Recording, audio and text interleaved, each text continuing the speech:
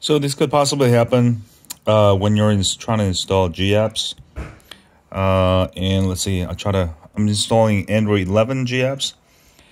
And it says storage, looks like storage is full and will not install. All right. Now this happens with GSIs often.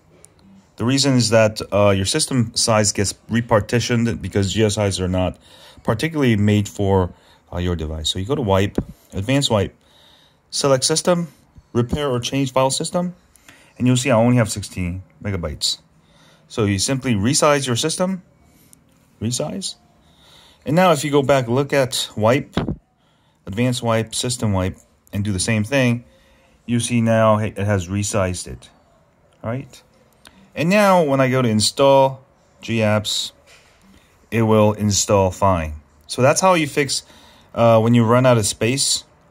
If you get any kind of run out of space error, you can go ahead and resize your system file partition. This happens mostly when you're installing GSI. Like I said, this is a normal thing. I had to do this on many of my other phones. Now, sometimes some of the TWRPs, they don't support it. So you may have to go back to 3.3.0.0. TWRP isn't always perfect. So try a previous version of 3.3.0.0. If that fails, there's also another method. You can go to Backup, Backup Boot, System and Data, or System Image and Data. Backup, and then go to Wipe, and you're going to go to Advanced Wipe. You're going to choose System and swipe to Wipe. That will also basically repartition your system partition back to a lot bigger. And then you can simply do a restore of that backup. And that's another way you can do it. So 2 different ways. I'll try to show you how to do the second way next time this happens to me, where I can't, it won't let me resize, which can also happen. I am actually trying to install, I've actually installed Lineage 18.0, which is Android 11.0 GSI, that you can install any Android device that supports Project Treble.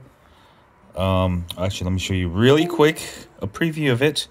And I'll have a full review of this ROM also, which I really like. And this is one of the first Android 11 GSIs that you can install pretty much on any Android device, which is nice. And you get that nice little logo. And pretty much everything works out of the box for the Xiaomi Mi devices, which is really good. And let me go ahead and show you that GApps installed correctly. You see in my Play Store, About Phone, and you'll see Android 11. Boom shakalaka.